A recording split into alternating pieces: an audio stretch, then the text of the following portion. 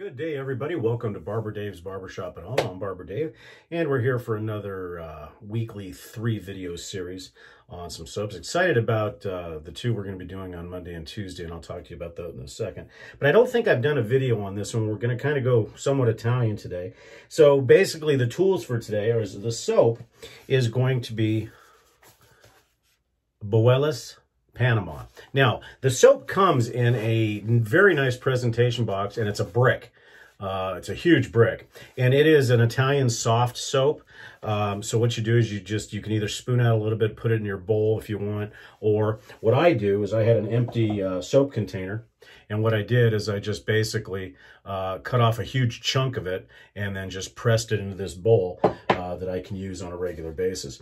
But Boellis Panama is made in Naples, Italy.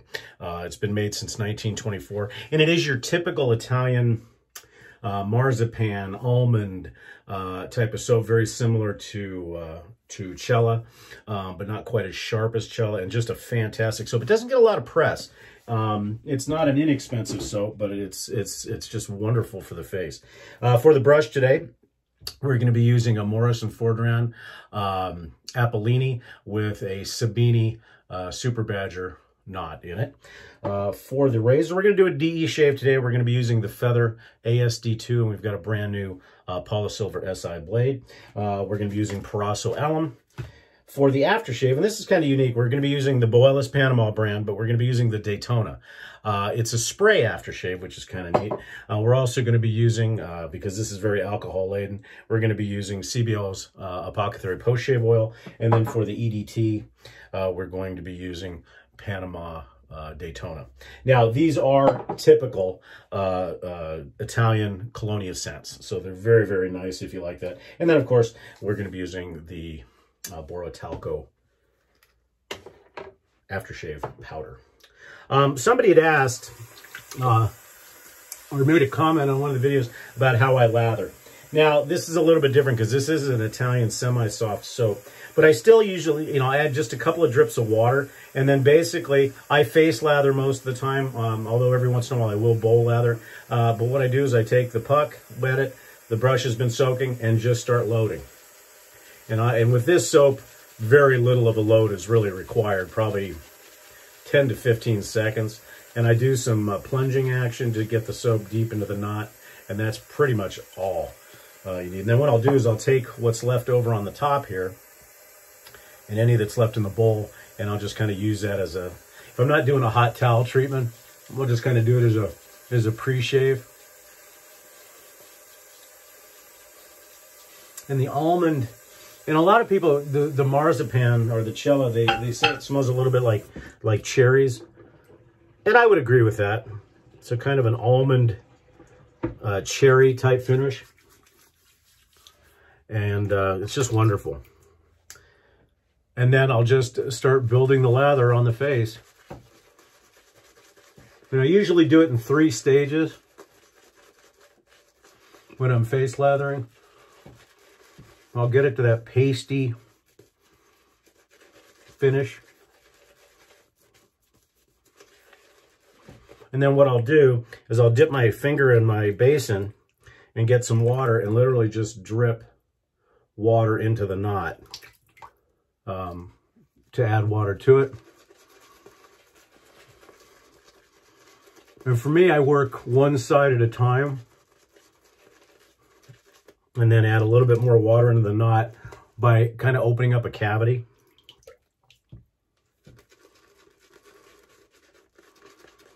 And I work the lather deep into the follicles to help soften the beard. And you'll know when the soap gets to where you like it. And each person has their own consistency that they want in a lather. Normally, I straight shave, so I like it a little thinner, but since I'm doing a DE shave, I'll go a little bit thicker today. But my indicator that it's done, and this may be weird, is I listen to it.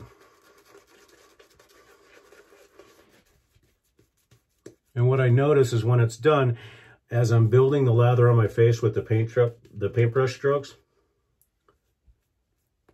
it gets quiet. I don't know if you can not hear that, but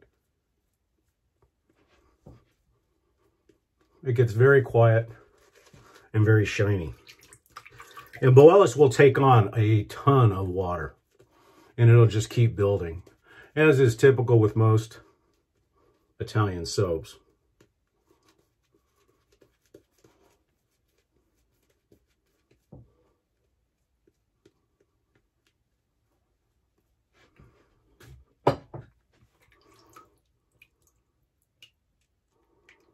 And I've always also been a firm believer that if you're not spraying lather everywhere, something's wrong.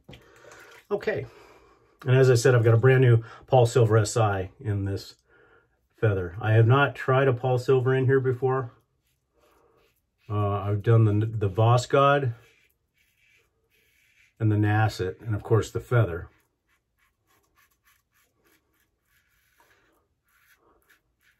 I find the feather blade in here, believe it or not, even though it's an aggressive blade, I find it a little too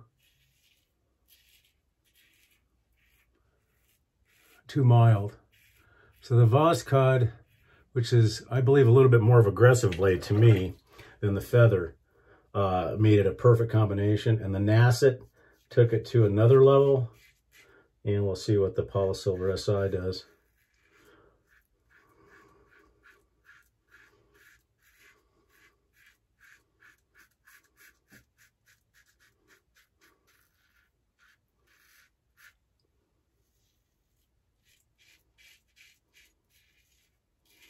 But the soap itself, you know, like I said, the initial smell is that almond, marzipan, kind of a cherry. A lot of people will compare it to Dr. Pepper, which I can see. Good post-shave or post-pass slickness with water. And then for my second pass, I usually do just paintbrush strokes because I beat up the skin pretty good, jamming the lather in for the first pass. Now these are all things that I do in the barbering world to soften up whiskers and so forth. Now for me, my across the grain pass is actually up.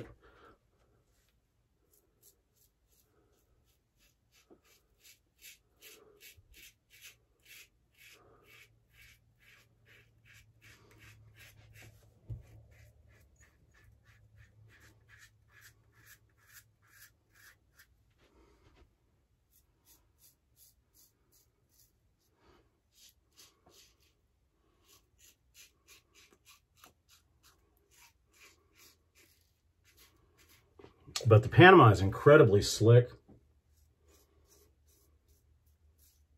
Really luxurious shave.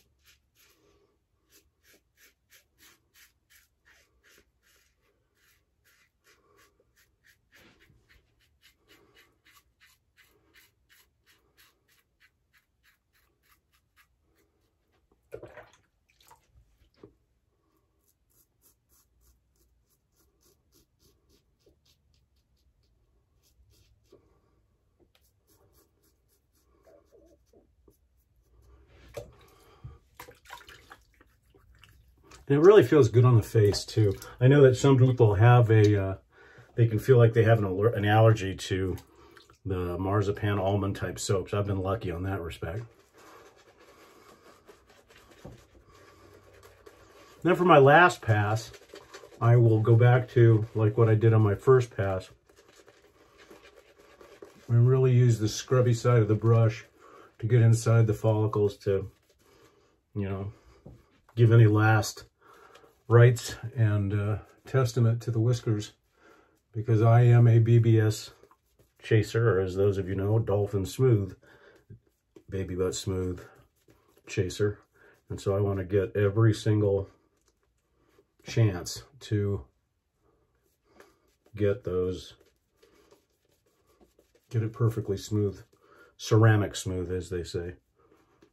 Plenty of extra soap. And what I usually do on my third pass is I'll take just a light, and I do this more so when I'm using a straight, but I'll take just a light amount of water and just do like a final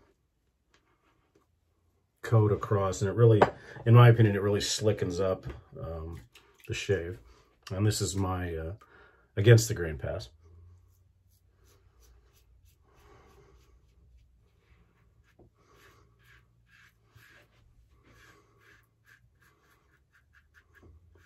As so many have said before, the Feather ASD2, if you want a zombie shave, and what I mean by that is just a shave you really don't have to concentrate or think about,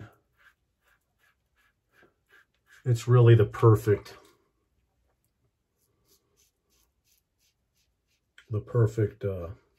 razor for that. Although, me being one to try new things, of course, Sean over at Blackland has my number, apparently, as he just came out with the Blackbird in titanium. I've always wanted a titanium razor, obviously being a retired Air Force, and he caught me the first time when he said that it is in homage to the SR-71, which is one of my favorite aircraft.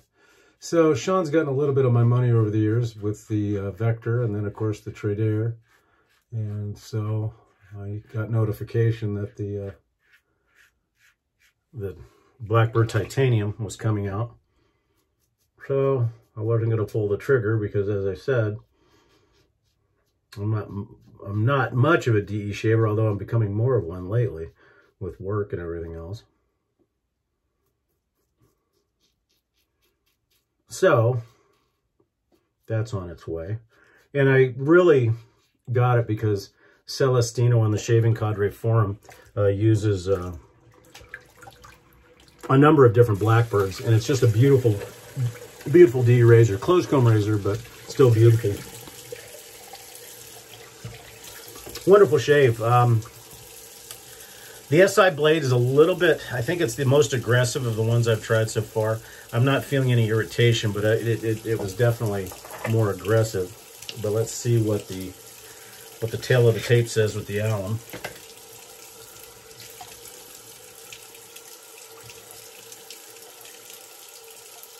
A little bit of feedback, not much. Excuse me. But you can tell it's a brand new blade for sure. But if these SIs are similar to the ones from years past, they mellow pretty quickly.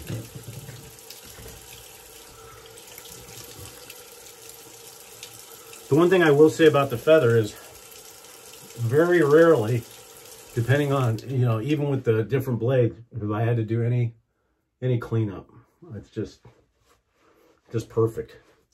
Plenty of lather if you needed to shave 17 more people. And it doesn't use much soap at all. Since I'm going to be using a fairly high alcohol thing, I am going to be using CBL's Apothecary Shave Oil. It is absolutely fantastic, and you only need that much, just a couple of drops.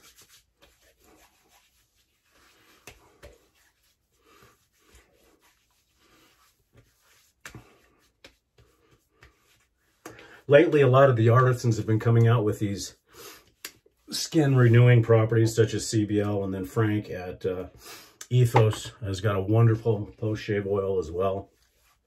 And it's nice that they're starting to use some of the nice products like hyaluronic acid for the faces.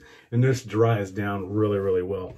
So then we'll follow up with the Panama Daytona 1924 spray. Now, I don't spray it on, I spray it into my hand. And it's a wonderful colonia, just a beautiful colonia scent. Very bergamot and neroli forward. There's a little bit, I think, I smell a little bit of apple in there, but it's just a really neat soap. And I like the fact that it's a spray. You don't waste a lot of it. And then, keeping most of the theme Italian today, we're going to go ahead and use Boro Talco as far as our talc. Once again, another Italian product.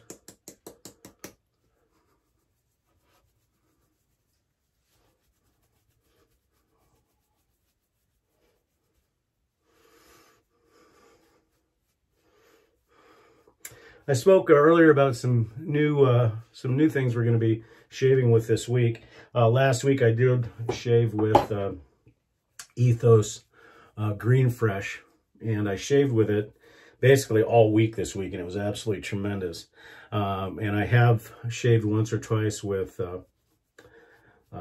Ethos or Dragon's Beard version 2. Very nice, deep, dark, very much a wintry scent in my opinion. So I'll probably be shaving with that tomorrow. And then very excited, one of our artisan retailers on the shaving cadre is Dale from Victory Shaving Company. And this is a very military-centric, small artisan out of Cheyenne, Wyoming. And we did a collaboration.